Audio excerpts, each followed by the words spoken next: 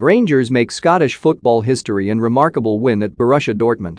Scottish champions Rangers etched their names into the history books on Thursday evening, courtesy of a remarkable victory over European heavyweights Borussia Dortmund. The Glaswegian outfit made the trip to Signal Iduna Park a short time ago, no doubt hopeful of simply keeping the tie alive ahead of next week's return leg at Ibrox. When all was said and done, though, the Gers managed that, and so much more.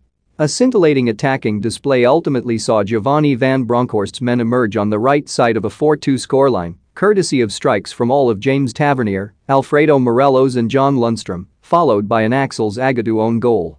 And, in the process of positioning themselves in the driver's seat for a spot in the next round of the Europa League, Rangers too secured a noteworthy piece of history. As per statisticians Opta, the Glaswegian Giants have become just the second-ever Scottish team to bag 4 goals in an away fixture against a German opponent, after Hibernian did likewise all the way back in 1955, turning attentions towards Dortmund, though, the inquest will now get underway.